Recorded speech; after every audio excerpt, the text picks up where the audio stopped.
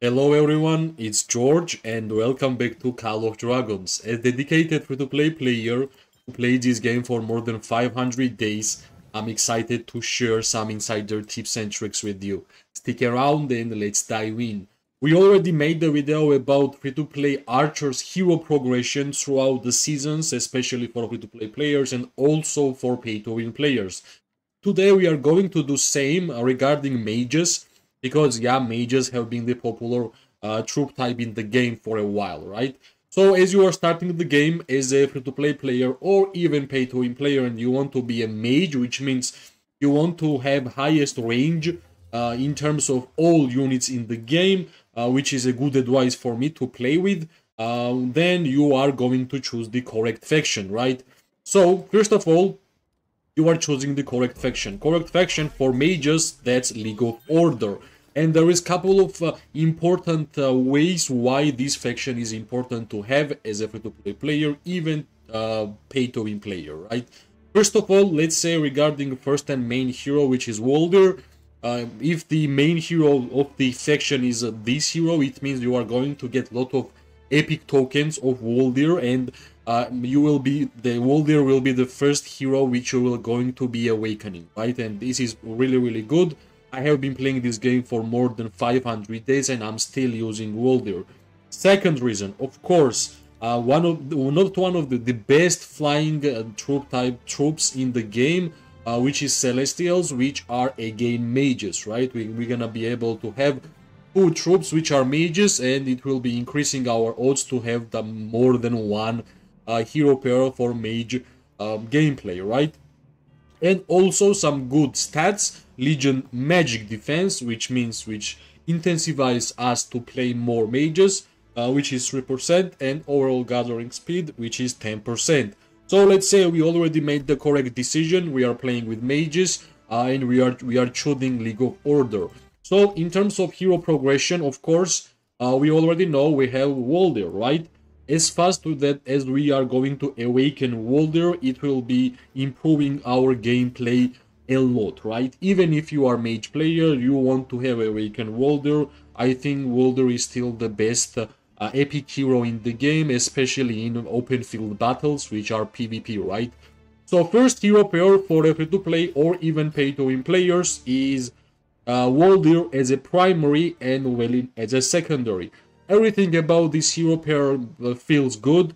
Like for example, Welin is more of a control type, like a buffer, but in terms of buffs, Welin has amazing buffs for mage players, right? Hero skill damage, main way of mages dealing damage is hero skill, 15%. We have crit rate, which is amazing buff. We have magic defense reduction, and which is a good thing about this hero pair is that Welin is giving enemies Hoarfrost, which is removing 20% of March speed, right? And of course, if you're gonna awaken Welin, I think it's a correct choice for mage players. In terms of Walder, the awakening skill is amazing. It has a synergy with Welin's Hot Frost, and you are dealing damage to 3 nearby legions, right? That's the most perfect thing which you can get in Call of Dragons during wars, that you will be able to deal damage to multiple legions. In terms of artifact, I think Phoenix Eye is a great choice. You can get Phoenix Eye from the normal keys, from the universal artifact. And well, I'm really enjoying playing Walder and Welin with Phoenix Eye. Of course, if we're gonna have more levels on Burst Strike, it's better it will be, like dealing damage to 5 targets is amazing, in my opinion. So this is like already one hero pair, which, like for example, Warped should be like Sapphire Fedrake. It's my choice. Of course, there is another choices. If you are a pay-to-win player, then you are exchanging Walder to something else, which is Lilia and Welin. That's what you are playing with as a pay-to-win player, because if you have 5-1-1-1 Lilia, that doesn't really change much, right? You should have awakened Lilia and you are going to have huge difference. Lilia and Welin is not only an early game hero pair, it's about late game, right? It's mid game, like every stage of the game, Lilia and Welin will be important.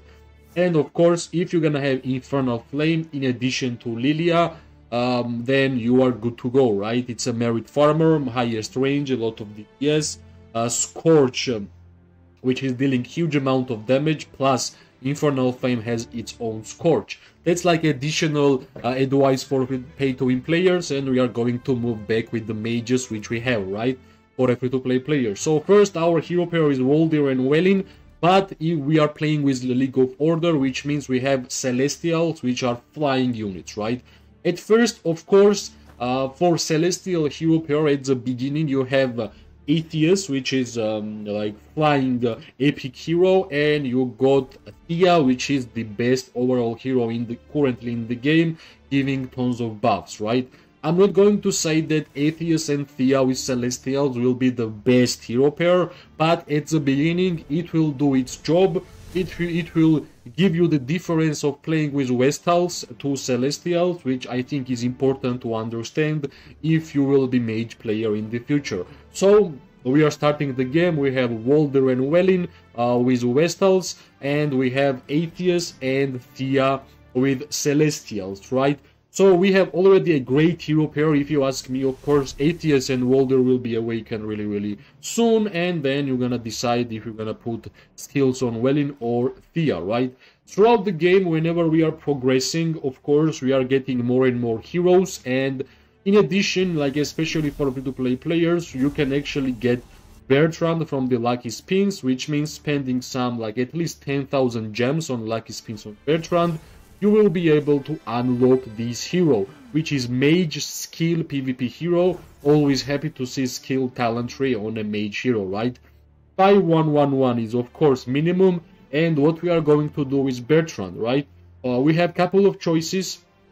Bertrand can be paired with Thea, which means we are exchanging Atheus with Bertrand, which is a big upgrade, right? So Bertrand with Thea will be the hero pair for Celestials. That will be like a really good hero pair in my opinion.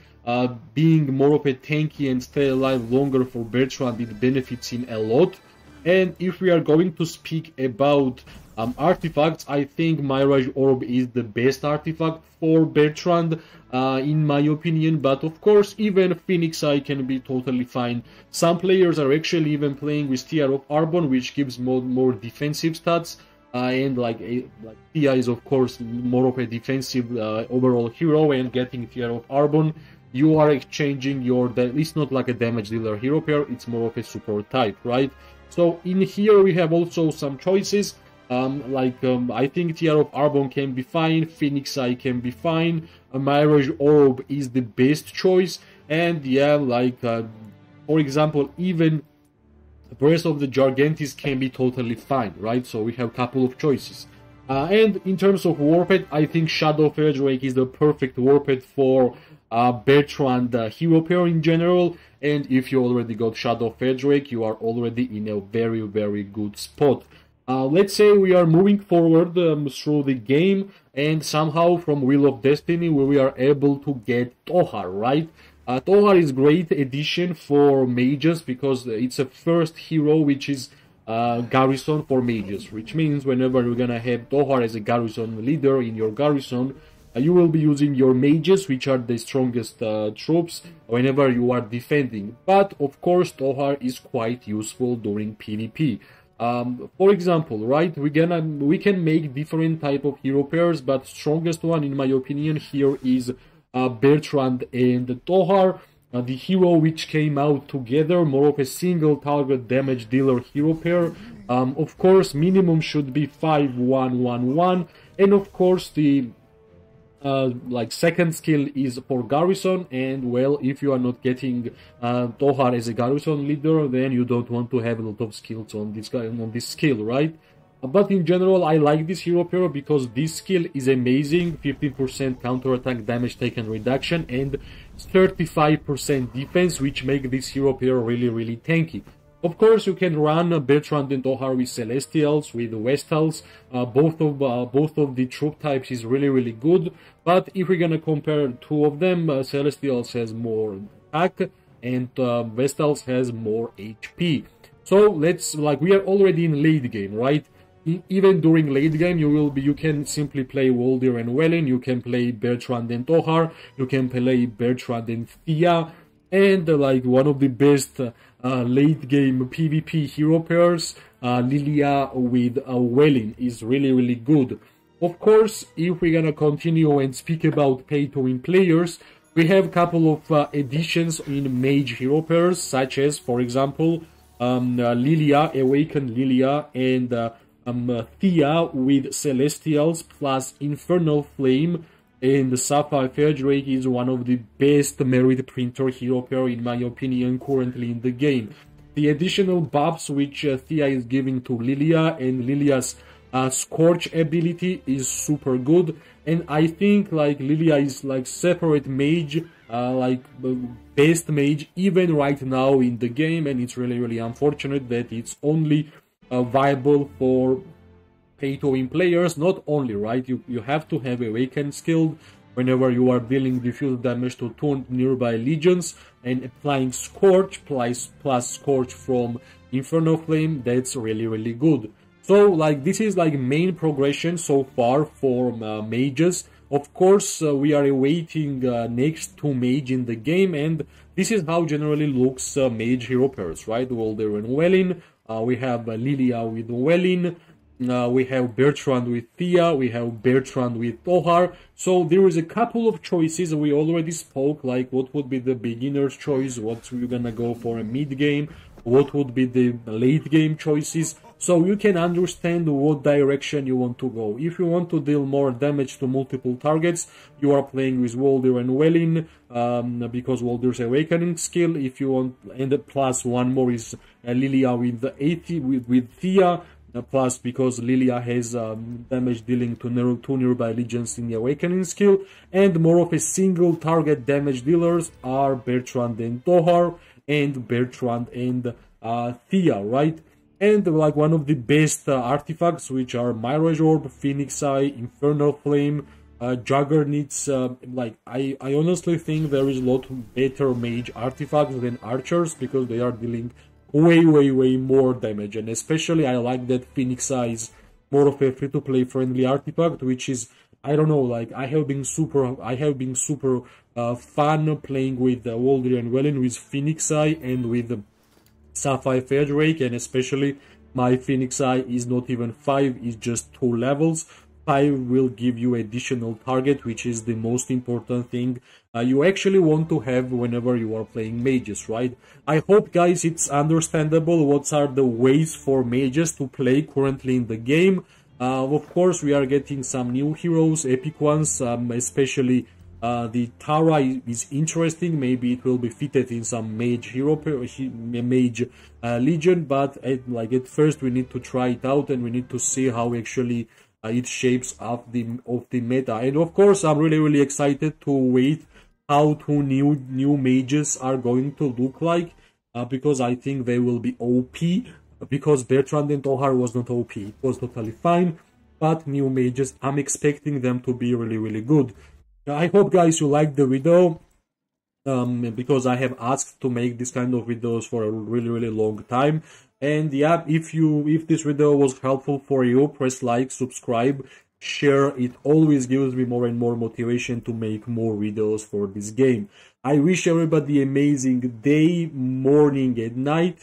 We are going to see each other really soon. Bye and good luck.